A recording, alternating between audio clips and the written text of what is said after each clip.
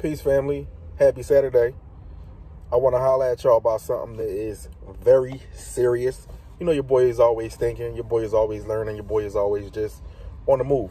And pardon my allergies. I'm allergic to this pollen that's in the air. And yeah, I'm sneezing and my eyes is running and all that. I wanted to talk to you today about the dangling carrot. Yeah, the dangling carrot.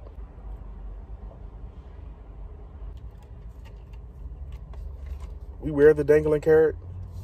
Now, if you really think about this, do you know what it means to dangle a carrot?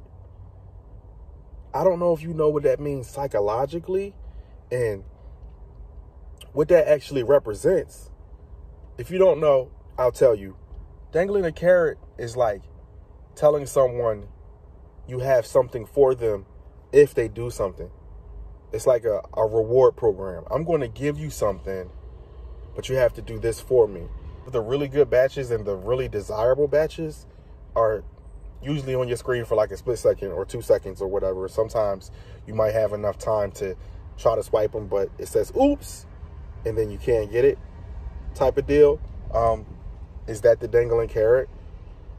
You know, I kind of feel like I've done a lot of gigs before, and I don't remember being on Uber and accepting something that someone else has already accepted. I don't remember it working that way.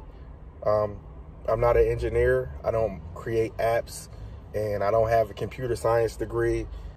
I can't get really deep into that. I hope you understand exactly what I'm trying to say, because I just want to be clear that it's something going on, and I feel like that's the dangling carrot. I feel like the promise of getting a good batch or not getting a good batch triggers a response.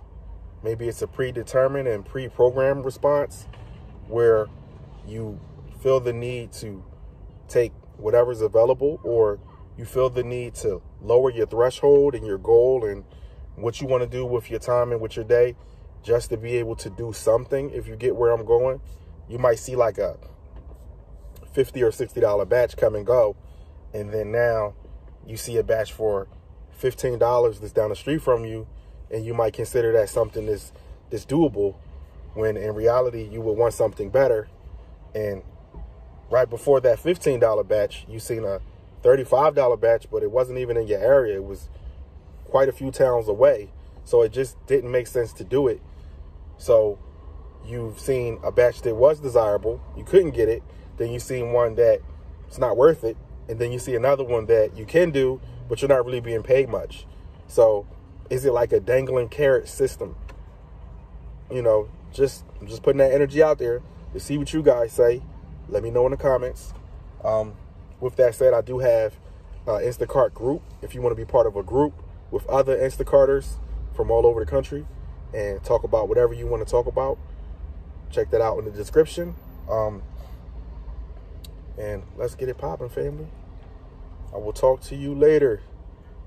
Peace.